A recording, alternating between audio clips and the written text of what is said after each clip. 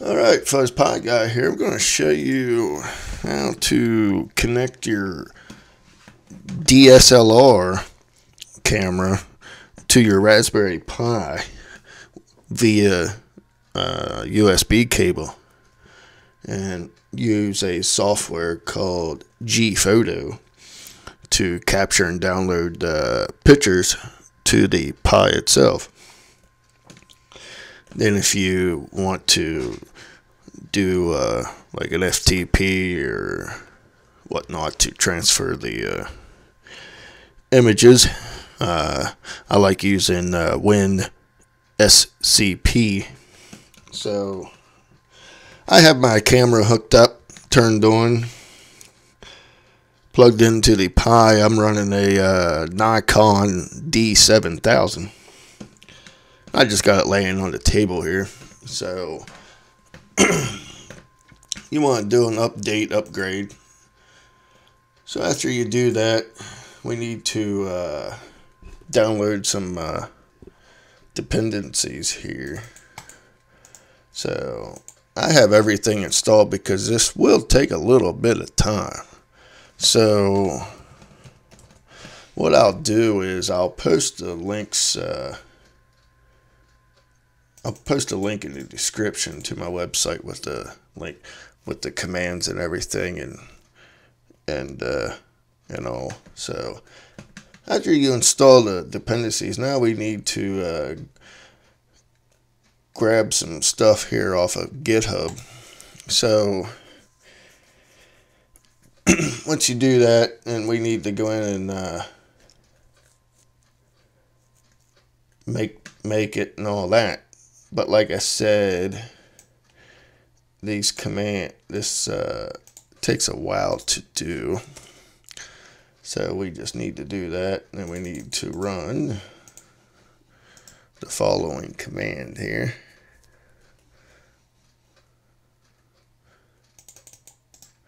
Then after this command, you need to run auto configure. So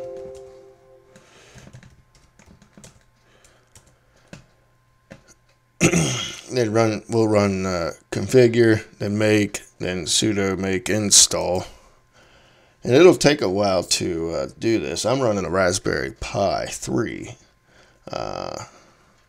So once we're out of that, we'll need to once that's installed, we need to clone another one and basically run the same sort of commands for this Gphoto. So after we do that, which is pretty the easy part, so we'll just to save some time, like I said, we'll just bypass that. I'll throw the links, the commands on my website here.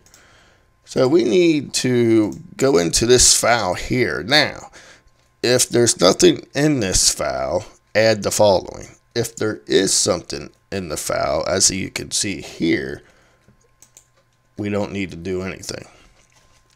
So we could just Control X out of that. Now, what we need to do, so we need to run the following command.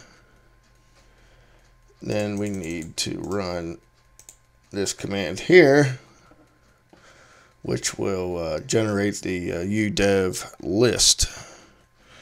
So we'll clear that.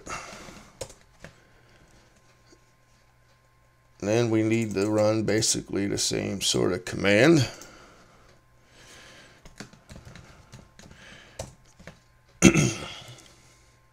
So if everything goes good with the install, you should be able to run this G2 version command, and if it shows this sort of stuff, then you should be okay to keep going. If you run into problems, you may want to maybe start over or double check that you did everything correctly. Now that I have my camera plugged in via USB, it's turned on, and now we need to see if the Pi can detect it. And as you can see, it sees it, which is great. So the next command we can run, we can see if it'll take a picture. So I'll move the camera over here to the microphone so you can hear it. So right there, it just downloaded it, and there's the file. We'll do it again.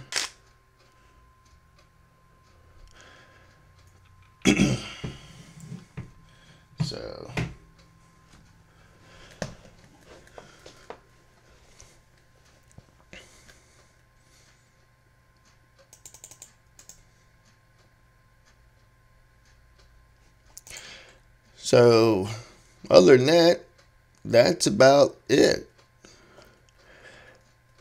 I'll throw the link in the description to my website for this, with the commands and everything. So hopefully this helps out. This software supports a big list of DSLR cameras, so more than likely yours is probably on there if you got a Nikon or a Canon. I'm not sure about Sony or Pentax or anything like that, but definitely Canon or Nikon, you should be pretty much alright. I thought about this earlier. You can run this on like a Raspberry Pi Zero. You can actually kind of make this like a wireless remote to take the picture. I mean, I have, you know, the wireless remotes and everything to capture photos. But you could basically have a Pi that's connected to your camera, then have the Pi as a hotspot.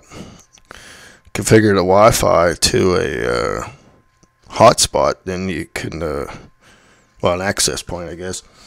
Then you can hook your phone to it via Wi-Fi, then SSH into the Pi and run your commands that way, so you wouldn't have to be tethered right to the Pi itself.